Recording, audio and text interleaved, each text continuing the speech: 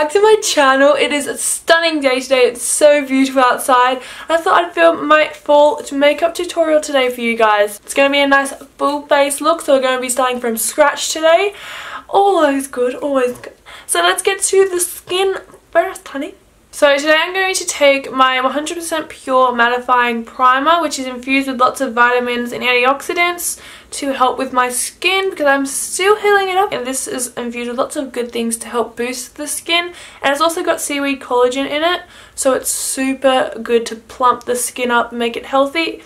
Plus this one's nice and mattifying, and because it is summer for me over here, I do want to mattify my skin because I can get a little bit oilier than usual. So if you guys haven't really been, following my channel for long, or you're new, I am all for 100% natural makeup products. I totally believe in like healthy skincare and like natural skin products, because our skin is an organ which absorbs whatever is sitting on it. So if you have like a lot of chemicals sitting on the skin, your skin is going to absorb that into the body, and it's going to be pushing toxins around us, which is not exactly good for us.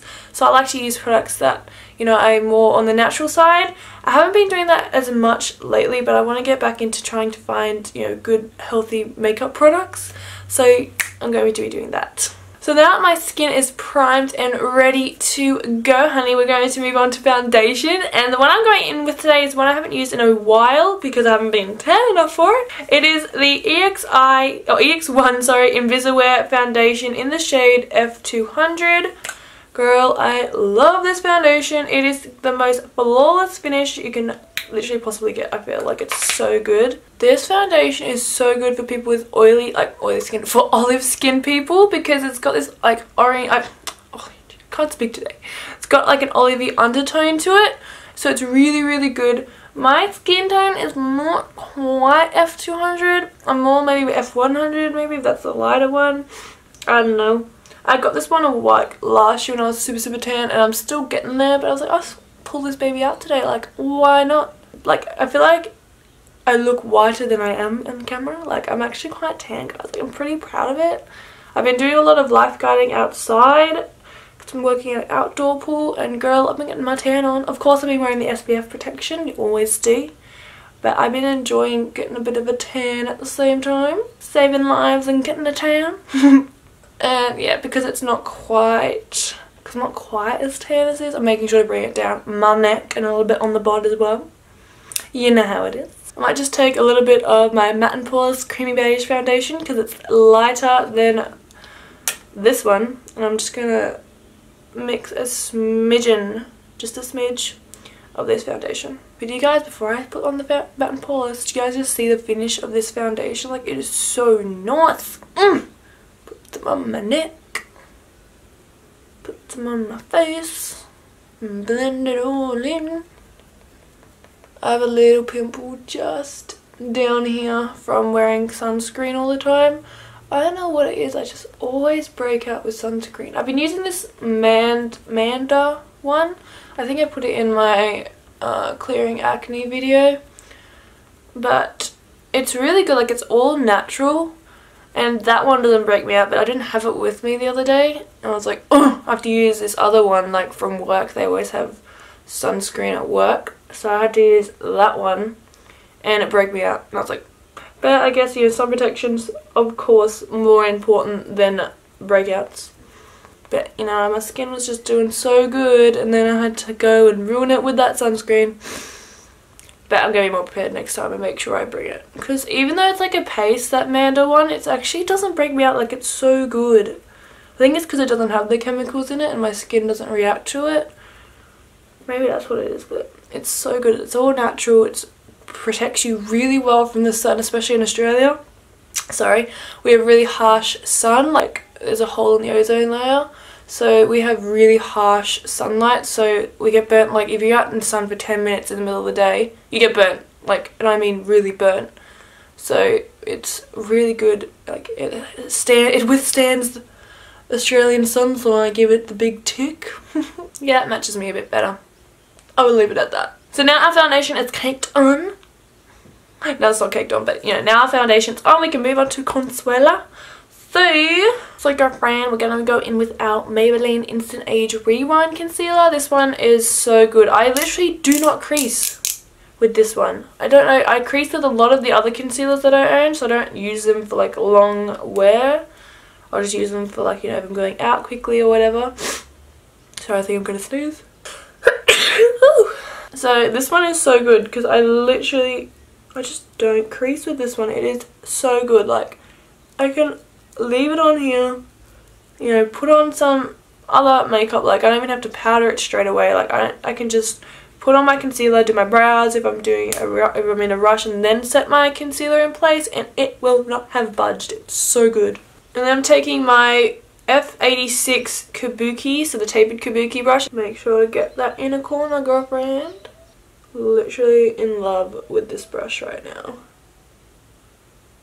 So I've already primed my lids when I did my brows before, but usually I'd go in with concealer and prime my lids, so you guys can go ahead and do that. So today I'm going to take again my Master Strobing highlighter from Maybelline, and I'm just going to pop this on the high points of my face. I think I might just do my cheekbones and nose. I won't do above the forehead.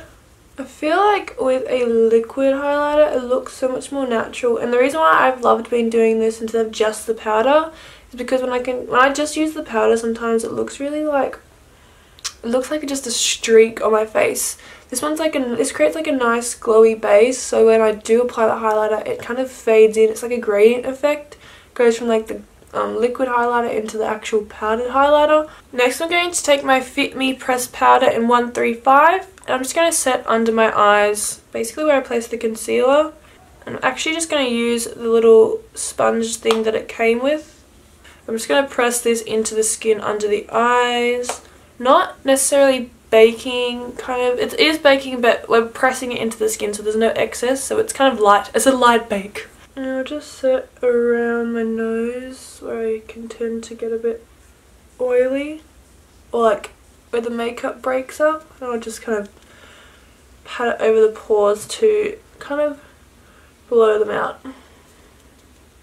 Because this is like a lighter powder, it's going to highlight the face subtly, so by bringing it on an upward angle towards like the tail of my brow, like upwards to the hairline, it lifts the face subtly, so you get that subtle natural facelift without even trying, girlfriend, without even trying. It's so easy.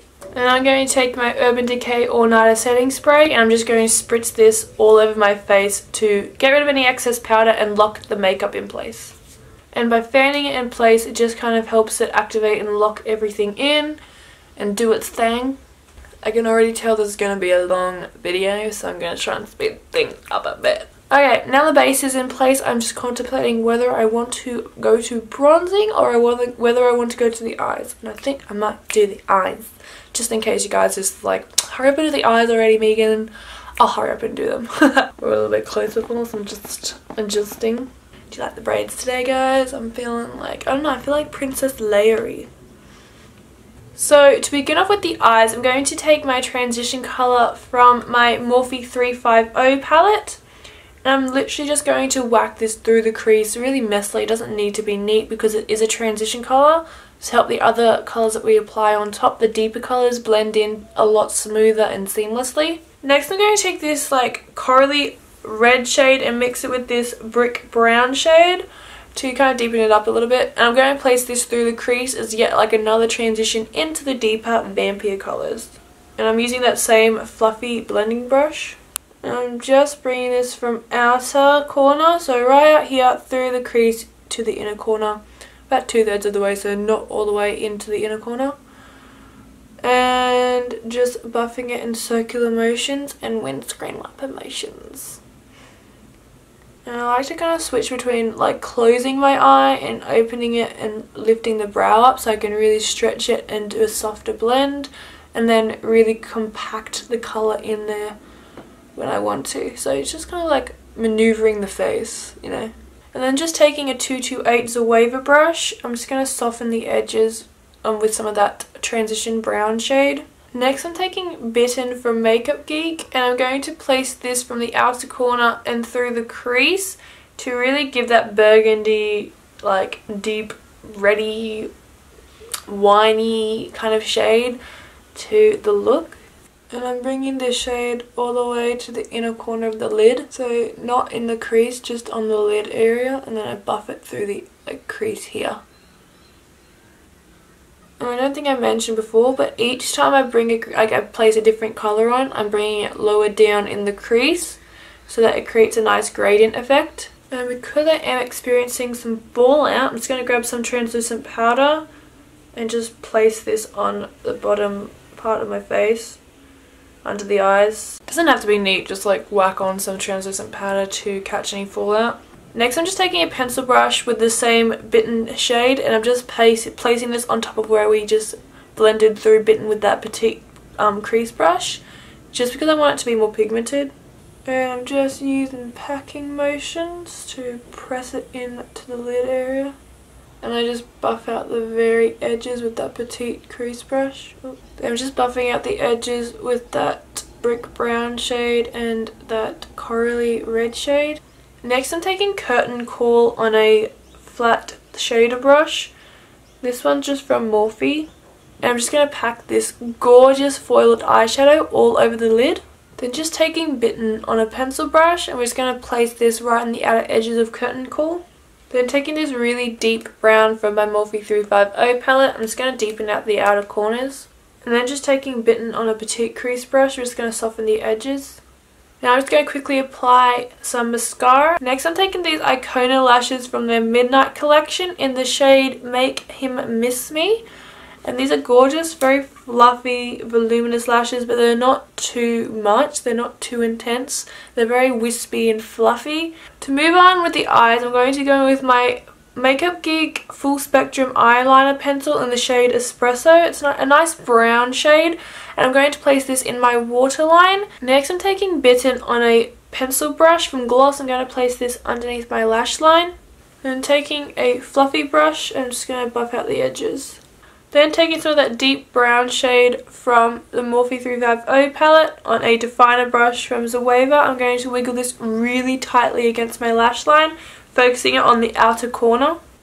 And I'm just tapering it in towards the inner corner. And then just buff it out a bit with Bitten. Next I'm taking Shimmer Shimmer on a pencil brush and placing this on my inner corner and brow bone. I actually decided to go in with a matte shadow for my brow bone because I've got a few stray hairs, so I've just gone in with White Lies from Makeup Geek instead. I'm quickly just going to place on some bottom lash mascara and wipe away the excess translucent powder, and we can move on with the rest of the face. So I want to give a bit of bronze to the skin because in fall season you can tend to get a little bit more pale because we're not seeing the sun as much. So I'm going to warm up the complexion. So nothing fancy with this one. I'm just going to grab my Michelin Barbados Babe bronzer, and I'm just going to basically apply this to the perimeters of my face and of course on the nose area to give a natural glow and warmth to the skin. And I'm also going to bring it like down the contours of my body for more of a natural all-rounder glow, like warmth to the skin, because if it's all just focused on the face it can look kind of funny sometimes. And I always soften it, always with my beauty sponge. To contour I'm using my Chi Chi tapered bronzer brush and going in with Breakup contour powder from Makeup Geek and contouring the cheekbones, nose and under the lip as well. Next I'm taking this like corally peachy warm shade from my Morphe 9N blush palette, and I'm placing this on the contours of my face. So for my Violet Voss highlighting trio, I'm going to take Moon Gleam and Star Glow, but mainly Moon Gleam on my contour brush, and I'm just going to place this on the high points of my face, but I'm not going to highlight my above my brow today. And then I'm finishing off with a setting spray. I'm going in with my Urban Decay All Nighter setting spray to lock my base in place. For lips, I'm going in with two options today, guys. I went in with a gloss from Dose of Colours in the shade Undressed. It's a very muted, it's very nude lip gloss. And I thought it would be like an option if you guys aren't really into the whole bold lip, bold eyes look.